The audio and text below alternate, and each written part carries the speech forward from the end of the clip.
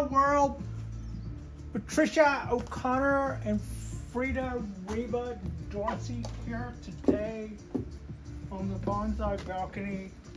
We're going to hang out on our balcony underneath our cypress trees, and we are going to discuss watering. A cool thing happened on our balcony earlier this week, and that cool thing was our trees began to drink up the water.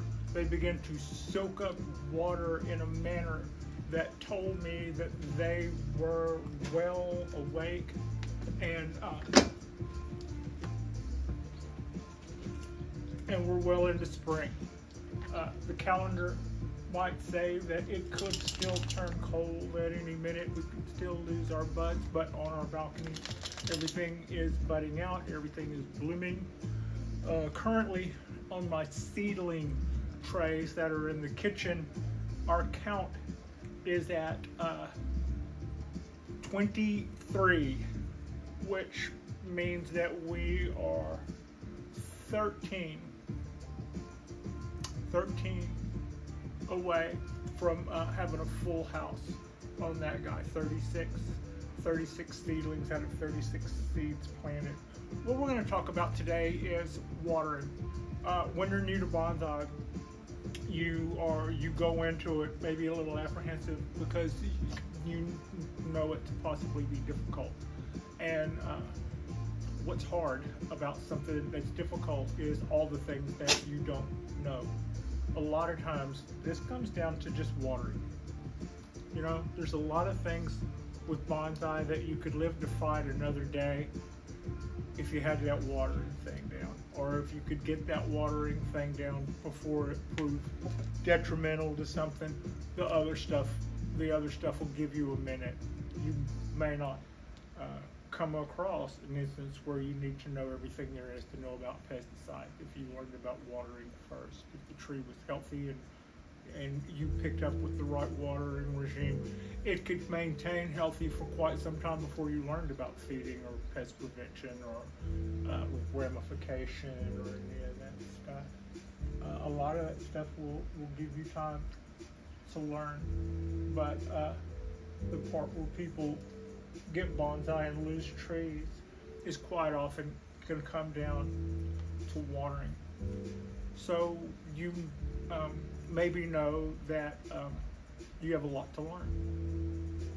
That can be intimidating.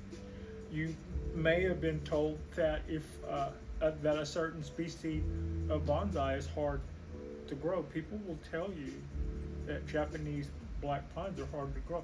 Or people will tell you that they've had a Japanese black pine and it died. You know, they got into bonsai, they got a Japanese black pine, they brought it home and it died. That's a pretty common story. A lot of times, people will be told, don't water too much. Or if you don't water it, it'll die. Okay, all right. If I don't water it, when?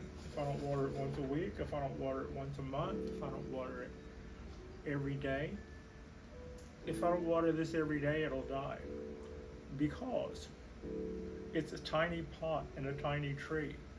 After you learn how to water bonsai, then you have to figure out what species require more or less of what you've learned. And then deeper than that, you will have to learn again on smaller trees. It's easier to keep bigger trees watered than it is smaller trees for some people. And it was for me until I learned a few tricks. This is a ponderosa pine. This is the Japanese black pine. When you grow Japanese black pines, when you get a Japanese black pine and take it home, you may ask the gardener, how do I care for this as compared to my wisteria or my cypress or my maple? And they would say, if you overwater this Japanese black pine, it'll turn yellow. If it goes yellow long enough, your roots will begin to rot and the tree will die. So you can definitely overwater a Japanese black pine. This is a ponderosa. Oh, how do I not? When do I know when it's time to water a Japanese black pine? And a lot of times people will tell you to rake the soil back, you know, maybe that deep on the pot. See, it's all the way up to the edge. Maybe rake it back that deep and see what it looks like that far down. If it turns a dark color, like it's moist, like if you were to grab that soil and make it into a fish shape and open your hand, and it would stay in that fish shape, right? That moist soil that stays compacted like that. That would tell you that check it again later, not now. If it needs water now, check it later. How much later depends on how hot it is. If it's a temperate climate, check it tomorrow. If it's gonna warm up today, check it before it gets super hot again and see how you're doing. And that's for a tree that will take water every day typically, but if you overwater it, you'll cause problems. Ponderosa. Get a ponderosa pine. Ask your bonsai gardener, how do I care for this bonsai tree? They say, well, if you water it as much as you water your Japanese black pine, you will likely kill it. You will have to water this tree less. And you go, okay, it takes less water. And if I water it too much, I will kill this tree before I'll kill my Japanese black pine. So you go home and are like, what does that mean? What is too much? What is too little? How do I know what it looks like in this pot when I stop watering it? How do I know what it looks like? You know, I've already alluded that we might rake the soil away, but we don't want to go digging in the roots. We just want to scrape a little bit of the topsoil away and have a little peek down in there. If that's dry, then it might be that we just stopped a little too soon and it picked up moisture a little closer in there in the center, or it might be that it's too dry. So knowing that you're not supposed to overwater something is not the same as knowing how much that is, right? So you can be told, if you overwater this, you'll kill it. And you're like, okay, noted. Now that you've got me scared, I'll drive home and wonder what the hell overwatering means. Overwatering as opposed to what? So if this were a larger tree, like for instance my 75-year-old Japanese black pine, it doesn't get watered every day. I check it and do the soil thing. I water it sometimes 2 times a week, sometimes 3 times a week. The 17-year from seed, which is a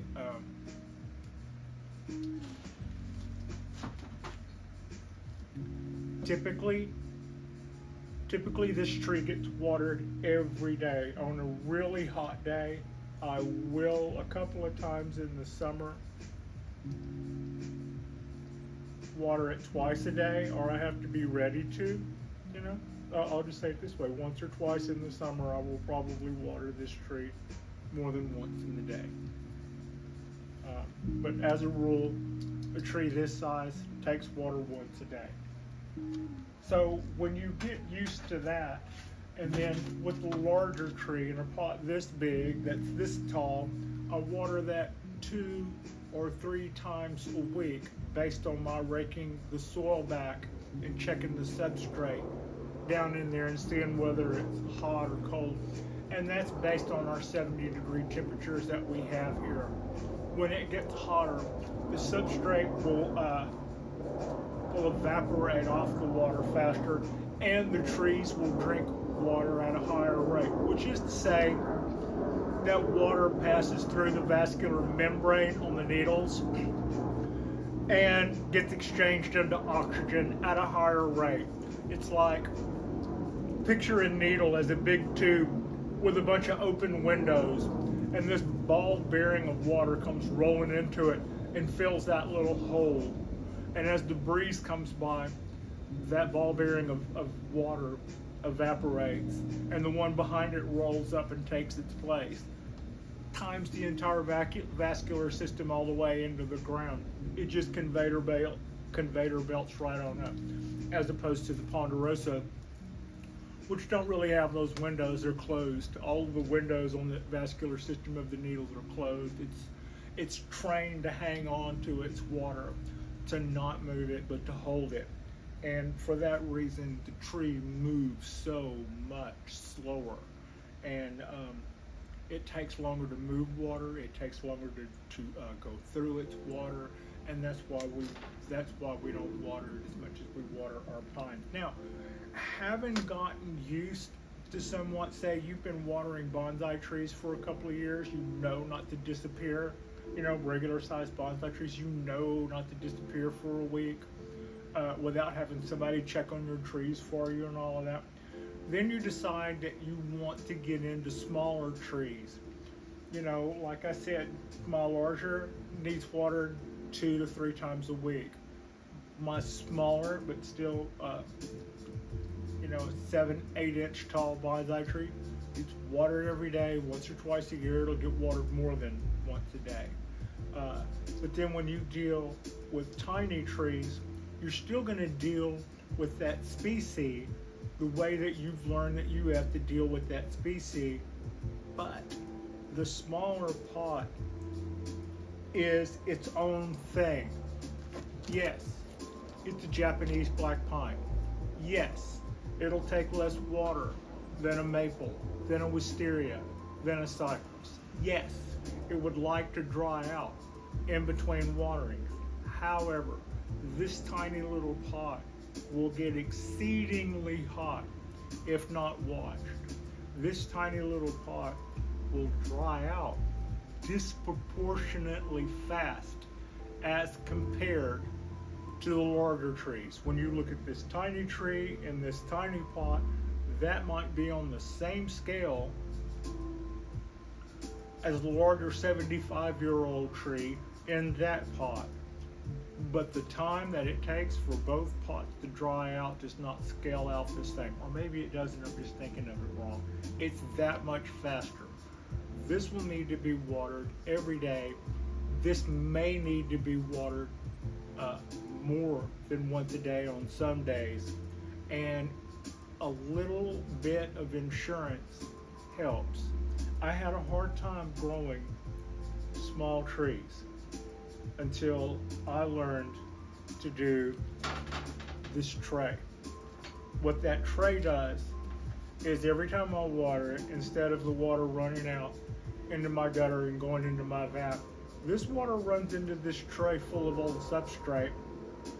And the trees in tiny little pots have an easier time doing something that a lot of plants and pots will do, and that's shoot a root out of the bottom of the pot and run it into the substrate. When it comes to tiny trees, we encourage that. I don't cut them off the first time I see them. I don't pick up a pot, see a little white root coming out of the bottom and nip it off. That's that little tree's insurance policy against death on a hot day when I'm not here or I wasn't watching or whatever, right? Or the temperature just shot up. This wet substrate goes a long way towards keeping this pot from getting super, super hot. Also, if the tree has a root in here in this substrate, and this substrate has cool water in it, that almost works like a radiator.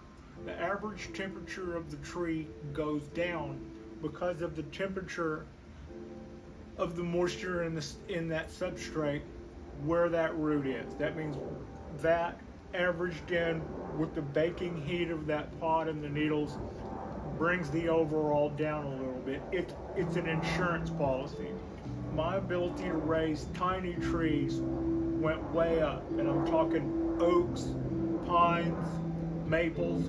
My ability to get those guys to even go a year shot way up once I started using trays with substrate in them. And they don't have to be ugly brownie tins like I have here. They can be, some nice ceramic drip trays. I have had that catch me off guard.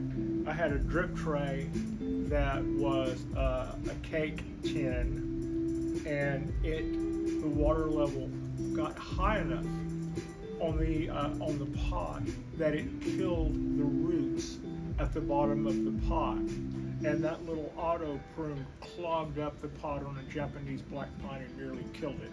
So you need to always be sure that your drip trays are drip trays and not drip pots that are sinking your trees.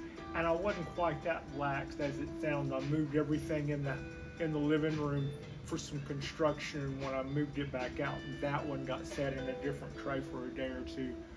And that big a pot in a tray with that much water. First time I watered it, the water was up that high over the bottom of the pot and killed the layer of roots off that high. Aside from that, drip trays are great. They will keep you from pouring water on the people below you or pouring water out everywhere else. And it will help your little trees to have a hedge against death.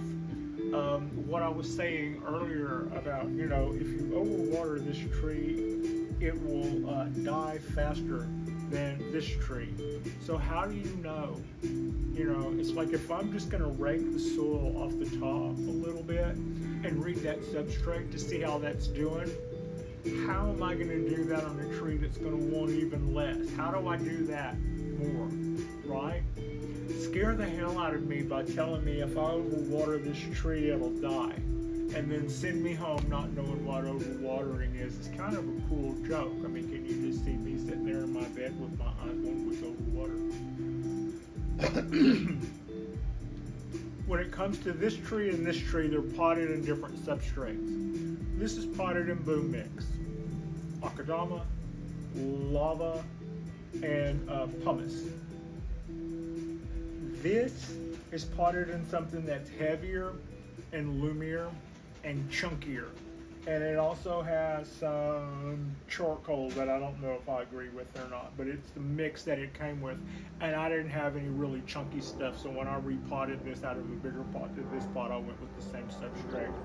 But the reason it's got a bigger, heavier, chunkier substrate without as much organic matter in it is so the water, when I water this tree, it'll go right through it. It'll go right through the top and pour right on through. It'll wet down those roots. They'll all get sopping, soaking wet, but then the water goes all the way through the pot, and it kind of pulls a vacuum as it goes through and brings in fresh oxygen behind it. And lava doesn't hold a lot of water, but a little. All those holes, maybe a little water. Pumice doesn't soak up a lot of water, but a little. The akadama that's in there isn't much. The rest of it is rocky and stony. So the whole point to all of that is to allow this guy a chance to dry out as soon as possible. I don't know if you can see the tree behind me, that's a ponderosa. It gets watered once or twice a week. The small one, because it's the small one, that pot comes into play as much as the species comes into play. This thing in the winter and in the fall gets watered a couple of times a week, a little more than the bigger ones.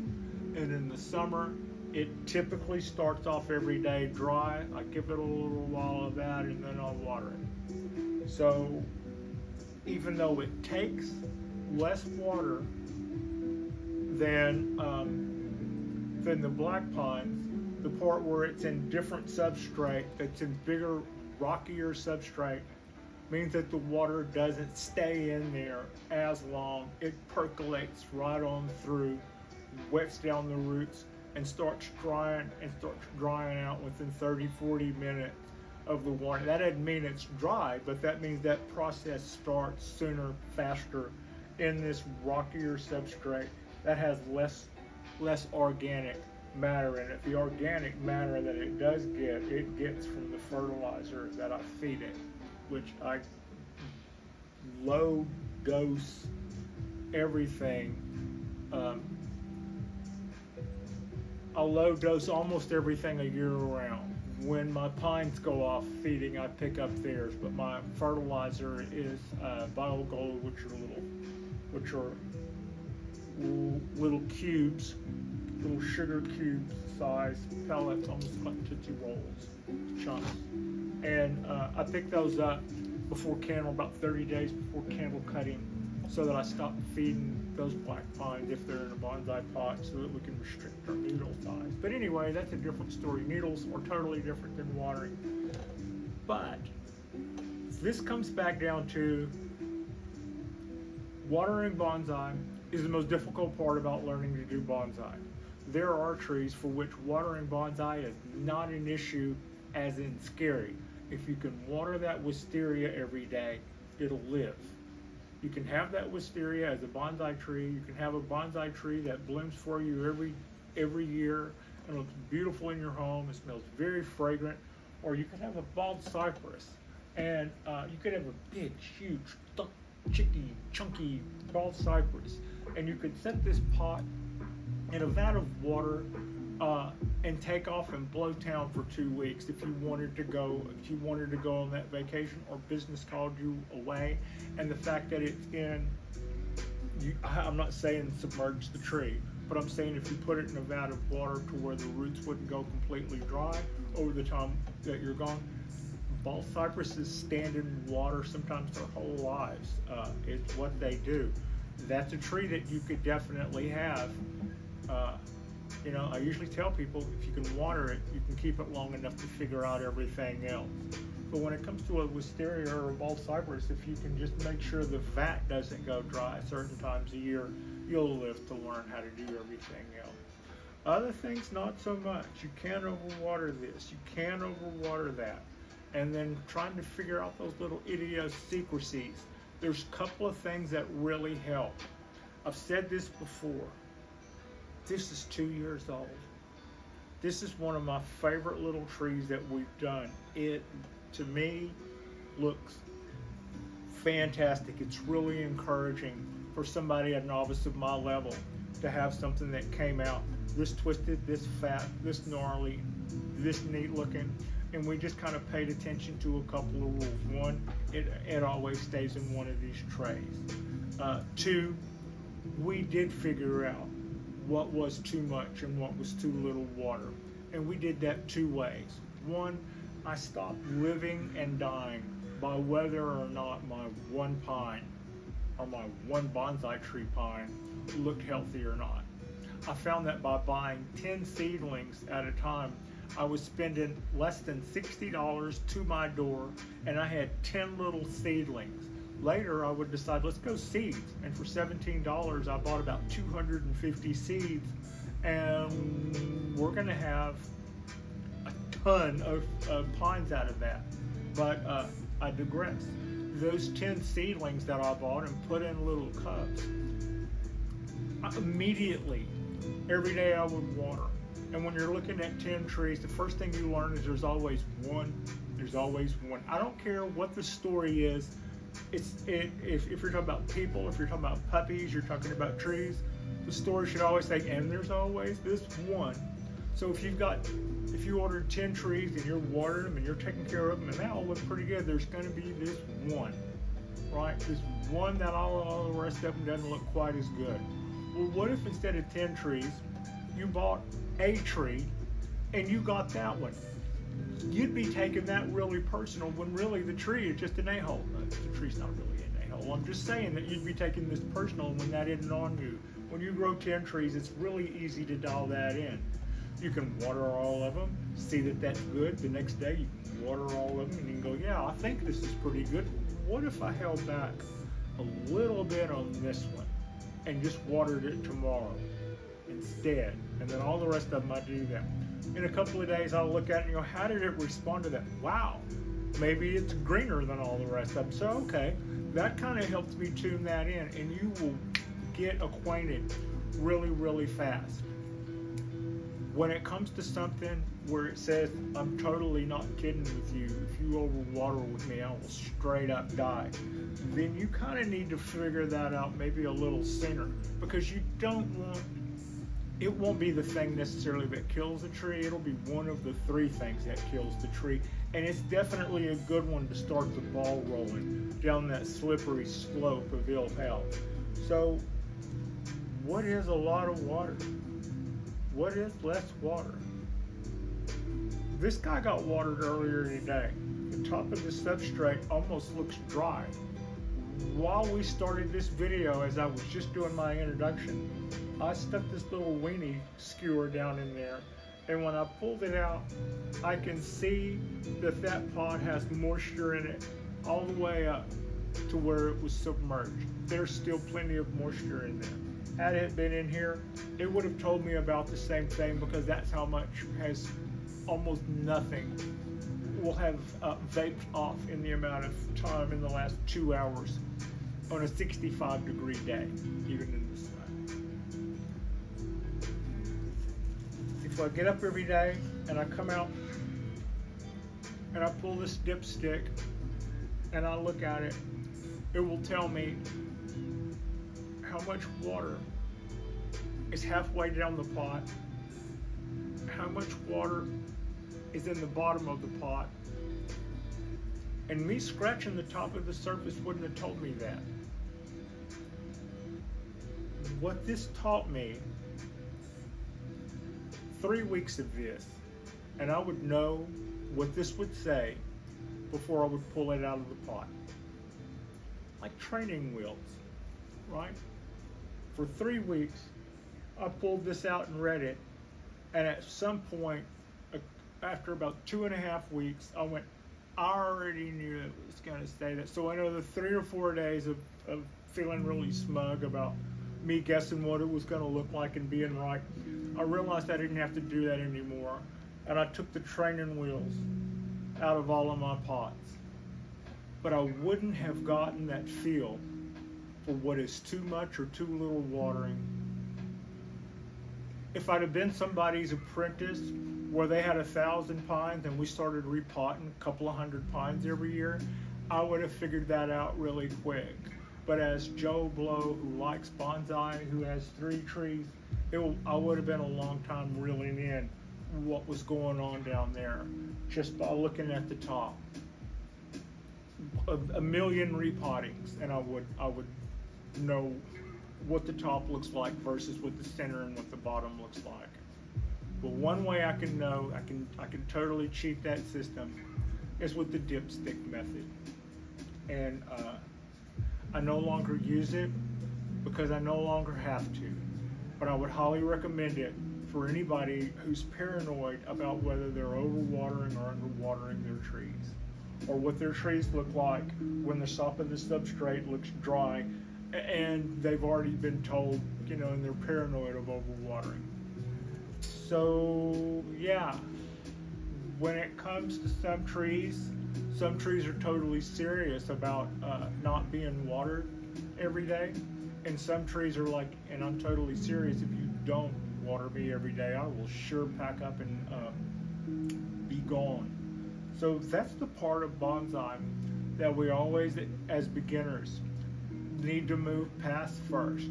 A lot of times our losses are hinged on that. Sometimes we even come into bonsai tree with the misconception that learning bonsai is not to learn when to water, but how long you can go without watering. And as a practice to try to keep the tree small, that's not the only way. I'm not telling anybody how to do it, but there are also ways to make trees small where you give them all the water they could ever want, you give them the food they could ever want, and then we train them in certain ways with other techniques. But right now what we're going to do is we're going to say keeping your bonsai trees happy, healthy, and hydrated is the best way to ensure that you have a bonsai tree tomorrow, or that you don't start a spiral that ends up being in, you know, one of the other myriad things that can take out a tree. That's kind of bonsai deep. That covers bonsais little and bonsais big. Like I said, a tree with substrate in it, a tray with substrate in it. Every time we water, this stuff stays moist. I don't want this, you know, and in the summer especially, this dries out not as fast as the pots do, but hopefully by tomorrow it would be dried out. Or maybe I would be just watering the trees after they're already soaked, kind of a thing. Like and subscribe if you guys haven't already. This is our midweek drop. It's a beautiful day on the balcony. I don't think we're probably, I think we're well into this. It's getting warmer and everything's waking up and blooming. And I appreciate you, and Frida appreciates you. And our next drop we'll probably do something on Friday, and then Saturday, and then Saturday Night Live Bonsai. Those are always exciting. You never know what's gonna happen, but I'm gonna risk it, and I'm gonna cover a topic that I really enjoy, and that is pines and candle cutting of pines. And thank you so much for watching.